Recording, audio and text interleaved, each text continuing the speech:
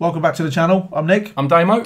So today we've got another baseball video for you, and you know we love the rules and learning all about the rules of baseball. Today we've got what is a balk in baseball. So you've been hitting us up in the comments on Discord telling us that we need to have a look at this one off the back of the infield fly video. So yeah, I hope I said that right, but looking forward to this one. Yeah, we're going to call this balk all the way through, so I really hope that is how you say it. Yeah. But regardless, we're going to sort this out for you today, okay? We're going to get to the bottom of this. Everyone's going to leave the video knowing exactly what a balk is. Exactly.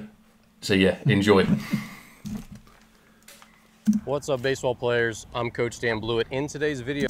Not Dan Carter. I know I did call him Dan Carter in a previous video, but Coach Dan Blewett, we had him on a previous video. He was brilliant, so we thought with the material he puts out, we'll come back to him again. Yeah. We're going to go over what is a balk in baseball, what are all the balk rules that you need to know, and at the very end, I'm going to give you a ton of tips on pretty much how to eliminate most of these balks from your game.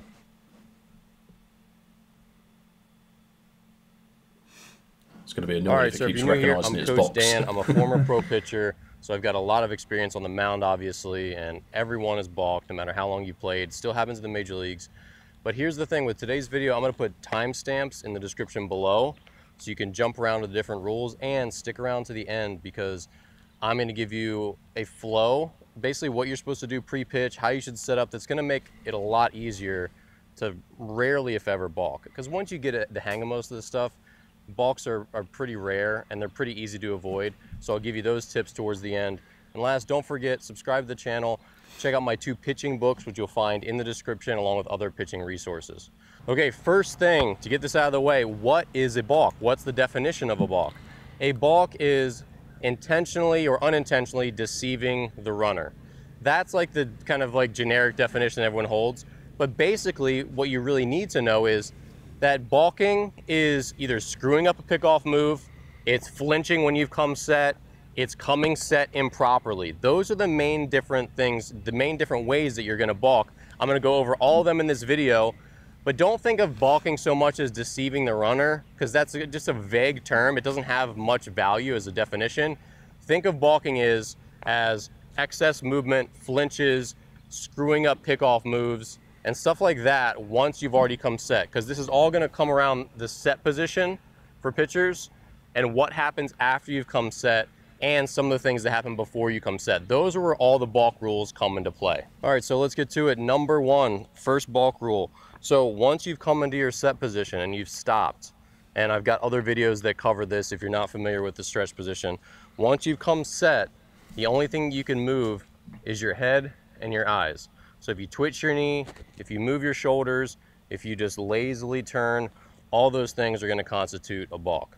All right, the second balk rule, you can't start your delivery and then stop it. And that could look like a couple different things. It could be, and I just stopped, or say I went through my delivery and I was about to pitch and then I saw the batter stepped out, or I started my delivery and someone yelled, you know, pick to first, or he's going, and I get nervous and I stop. If you start your delivery and then you stop, it's going to be a balk. All right, so the next balk rule is you can't fake to first base without stepping off the runner. So this applies to both righties and lefties. If you're a lefty, obviously you'll have this hang move to first base. And as a righty, you're going to have this quick move to first base. When you're throwing to first base on a pickoff move, you can't fake. So I can't do this pickoff move and not throw it. I have to throw it. Now, if you step off the rubber, essentially that makes it not a pickoff move anymore. Essentially now you're just a regular fielder and you're off the rubber, you can do whatever you want, throw to any base you want. But when you're doing the traditional, like, specified pickoff to first base, whether you're righty or lefty, without stepping off, which is this, you have to throw to first base. All right, rule number 4 here. What do you reckon's easier to pick off, lefty or righty, if you're trying to pick off first base? I'm trying to imagine it if... I think probably right. I don't know, there's a lot more body movement involved with right. You probably get more force, but then you're only going first base. Surely left you have to turn your whole body and then swing with your you just left. showed us. Yeah. I don't know, what's easier? Is it easier with right? Maybe it is. Surely because your arm the problem automatically is, comes round, doesn't we it? haven't got the baseballs with us, that's the problem. But I think you have to actually turn your whole body to then throw to first with your left. With right, you can just swing. You can turn your upper body, can't you? It'd be freaky just seeing someone turn around. Yeah. Yeah, to be fair though, this is making a lot of sense so far. Yeah. So I'm aware we're not too far into this and it's going to get a lot more confusing. I get what he said about you can't, not deceiving, yes. which is very vague, but I get it, it makes sense. Yeah. And yeah, I'm glad he's breaking them all down for us. And this is going to be a balk if you pick off to an unoccupied base. So if I have runners on first and second, and I lift my leg and I throw to third base, and they're not running there, they're not stealing there, I just throw to an unoccupied base, that's going to be a balk. Same thing if I have a runner on first and I do a pick-off move to second and there wasn't anybody there, that's going to be a balk. Now, if someone is stealing to that base, so say a runner takes off and somehow I realize it really late and I decide to do a spin move to second and the runner was going, that's not going to be a balk. It's only if the base is truly unoccupied where no one's running there or no one was occupying that base. The other common area where this would happen would be if you'd run on second and you did the pickoff move, which is called the inside move, which might pull a runner, he kind of takes off and he's halfway. Now you can throw it to any base you want because there's a runner who might go to the next base. But again, the balk rule here is that you can't pick to a purely unoccupied base. All right, the next balk rule is that you have to come stop when you're in the stretch position. So what this means is after I get my sign and I come set, there has to be a discernible pause to my delivery. Then I can pitch to the plate. There's no set time. A lot of times you hear it as like a 1 second, like you have to come set for 1 second. That's not really a rule. You just have to have a discernible stop, and that's going to be the umpire's discretion. This rule gets called a lot. This is a pretty common one. You'll see it in youth baseball a ton, where pitchers just get in a rhythm and they just want to get the ball and throw, and they're not really coming to that stop position where a runner knows that he's set. That's why it's a balk. So on this one, you just need to get in the habit. Now this is going to look different for everybody because some pitchers, sometimes they'll have really elaborate things where they're getting comfortable. They can keep moving as long as eventually they have a stop. So it can look a lot of different ways, but there has to be a discernible pause to the delivery before they make their pitch. All right, the next baseball balk rule is you can't do a quick pitch. And what this means is this doesn't mean what I just talked about, which was coming to a set and stopping. Sometimes you'll hear that as a quick pitch. Oh, he quick pitched me, if you don't come set in time or if you don't have that big stop. What quick pitching means is I'm on the rubber and I'm set and I'm ready to deliver my pitch and the batter's just now getting in the box and he's not ready and then I deliver it.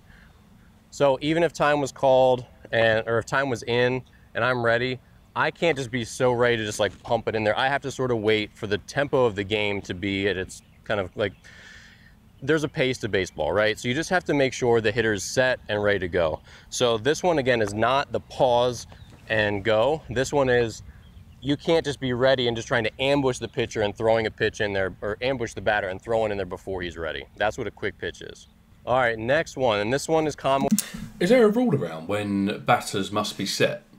Because I did see one the other day in a live game where the pitcher was set and the batter was kind of just, making their way over, swanning their way over. It was okay though, because it was a Padres player.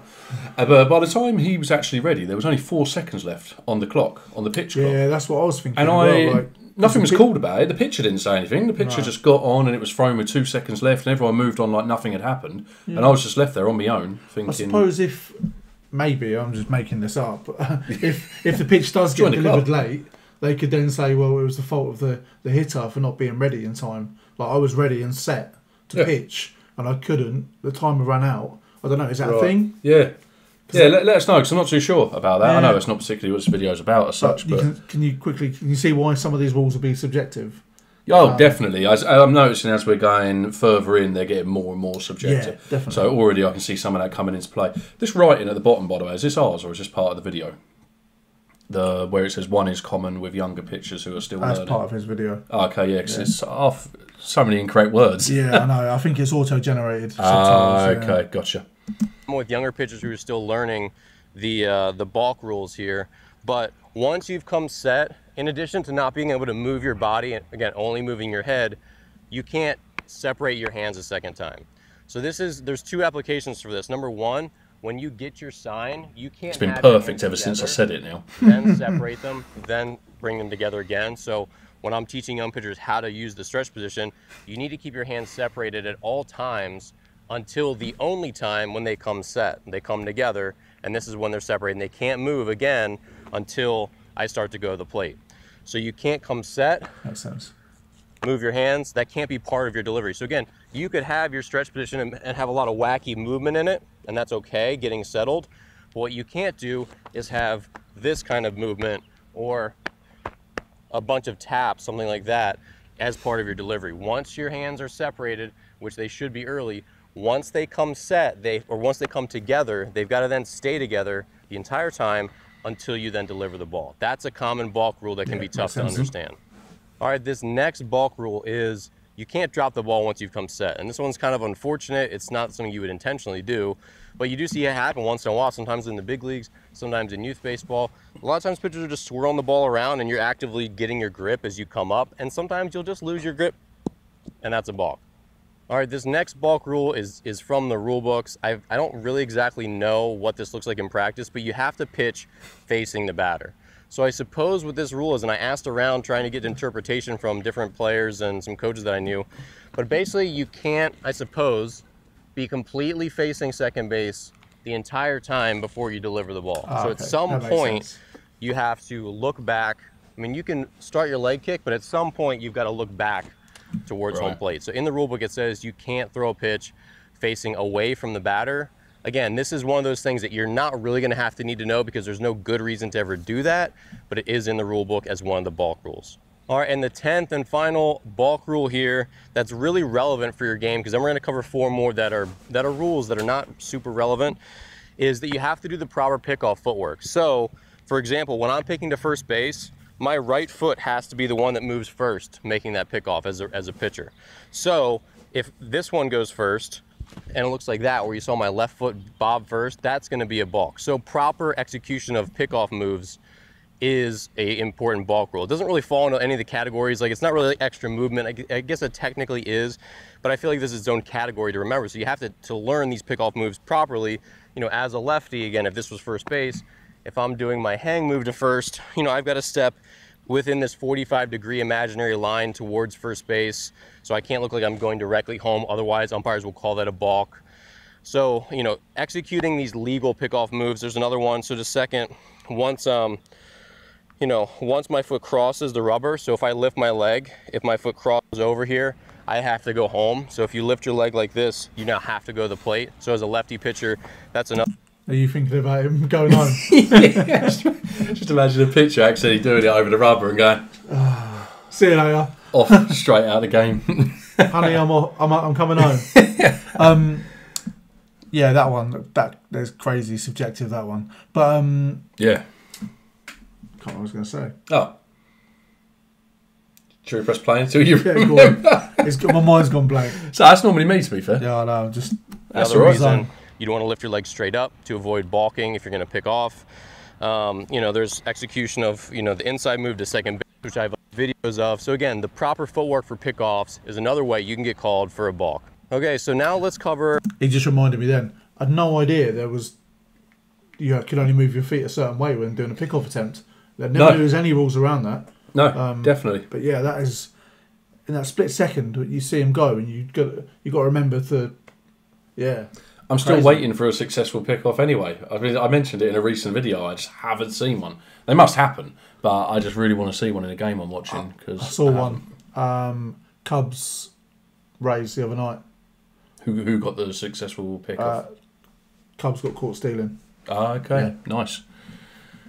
There are 4 more ways you can balk in baseball that really aren't very common, that you probably won't encounter, but it's good just to know, especially if you're a young coach or you're a young player and you just want to make sure you've thought through all the different ways that you can screw this rule up. So number 1, and this would be the 11th rule of the day, is that you can't go onto the rubber without the ball. So again, I don't know why you'd ever do that, except if you're doing basically the hidden ball trick, and that's why I think they have this rule.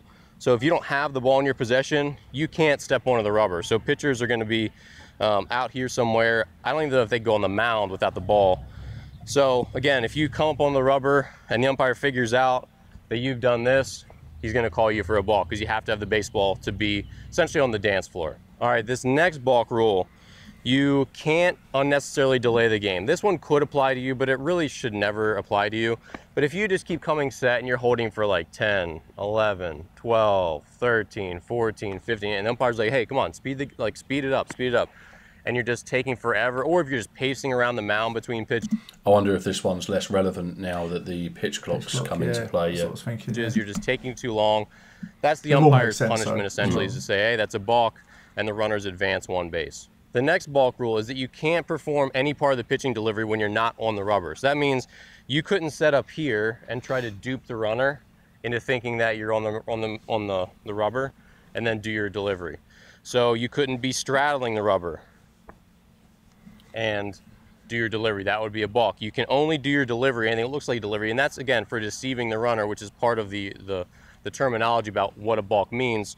You can't do any of your delivery except when you're on the rubber itself. And then the last way to balk here is actually on the catcher. The catcher has to have at least 1 foot in the catcher's box, and definitely check your local league rules because this might change depending on the level that you're at. You also might not have a catcher's box drawn at all, but when there is a catcher's box drawn and when umpires are on top of this rule, basically the catcher has to be in the box, and that is especially important for an intentional walk. So when you intentionally walk someone, the catcher has to, give the sign. He has to stay in the catcher's box until you've delivered the pitch, until you've delivered it, and then he can jump out and catch it. So that's important. If the catcher, screws that rule up and he's trying to just stand out there in no man's land to catch your intentional walk, then the umpire is going to call you for a balk. And you're going to be pretty angry at your catcher too. Okay, so we've gone through all the balk rules. What we need to do now is go over the things that you should do as a coach, to teach your players, or as a pitcher yourself, to avoid these balks. And it's really not that hard. Number 1 is having the right flow before pitches. So you're off the mound. Once you get onto the mound and the hitter is getting ready to get in the box, the first thing you're going to do is straddle the rubber. Now when the hitter gets in the box, you're going to put your rear foot, so I'm a righty, so I'm just going to talk in right-handed terms, and put this foot on the rubber. Then I'm going to widen up so I get my sign, and that's going to allow me to come set all in one motion and avoid the start, the two hands thing. It's going to avoid any issues of having too much movement. Basically, I'm just going to get comfortable coming in all up into my stretch position in one fell swoop. So the only time my hands come together, the only time this left foot sets down, is in the same exact position every time. And that's going to eliminate, again, all those little, I'm uncomfortable, I want to move, or my hands are in the wrong spot, or again, extra movement makes it more likely that you'll balk. So that's number 1, is having the right pre-pitch flow. And then the second thing is having a good mental pre-pitch checklist, which is, I know where the runners are, I know my duties as a pitcher, I know what's going to happen if they yell he's going, I know which place I'm going to throw the ball if I get a comeback or if I get a bunt. That's not going to impact me balking, but having an idea of everything that could possibly happen before I deliver my pitch is going to make me less susceptible if someone yells, yeah, he's running, step off, step off. That's going to make me less nervous to go, oh no, I wasn't ready for that scenario. I wasn't prepared. When you hear things that you're not prepared to hear, when your fielders yell at you, that's a good time to...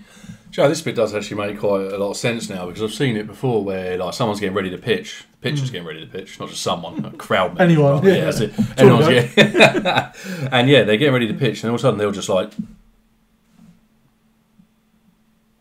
and they'll have a real look around at the situation, just so they can. Situation. Yeah, and they're obviously the reason I notice is because they do it so intense. But I suppose it's to get it in here. Yeah. They know exactly where everyone is. Well, exactly what he's explaining. Avoiding balking. I suppose most pitchers would have a pre-pitch routine where they would do a certain thing, certain movement. Yeah. But if they do that over and over again, there's less chance of them committing a... Yeah, because I get sometimes you might think, I'm not comfy, but if you follow that, then that's going to happen less. The pitchers, they'll have that that jittery, oh no, they flinch and they balk. That's probably the most common balk besides the not coming set one, where you don't stop and pause long enough. The other big balk is when things go on the base paths, runners are doing unexpected things, and pitchers are not mentally prepared to handle it. And so they go, oh, I don't know what to do. And then they end up flinching, and that's a balk. It could happen with a runner on third where they're looking at him. It could happen on a runner on second. It could happen because your coach or your infielders or your catcher yell at you as a pitcher, and that startles you, and then you balk. Those are the biggest things you need to understand. It's the mental checklist, being ready for all different scenarios and being comfortable and relaxed, and saying even if you hear something yelled at you, the number one thing is what? You need to step off first. Once you step off, you can do anything. That's the big lesson as a young pitcher is if you hear something or you're not comfortable, step off, and then you can assess and fix it. But you can't, flinch, and you have to be mentally ready to let all those yells and potential weird things that happen just flow through your mind and not impact the pitch you're about to throw, okay? So hopefully today's video was helpful. I know it was long. There's a lot of balk rules, but it's really not that complicated of a thing, especially if you're from another country, if you're just learning baseball.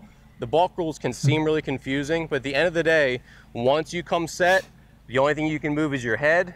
You can't flinch, so you have to be mentally ready to not flinch. And once your hands come set, you need to have a pause, and you can't separate them again. Those are the biggest things.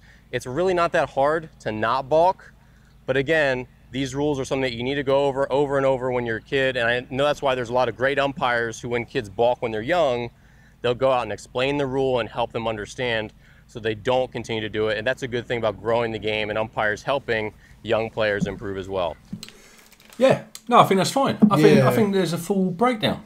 So yeah, it was good. To be fair, the summary I was going to give, and I had it all prepared and ready to deliver to everybody, he just, Dan Blewett, just jumped in and just delivered it at the end of that video. So it's almost like he knows what he's talking about. Yeah, so I'm just going to sign that off as what he said. Yeah, but no, I think I do get it. I get it's going to be subjective, and I get sometimes the umpire is going to make a call, and everyone's going to be like, what? But then that just seems to be the way it is. Yeah, that's it.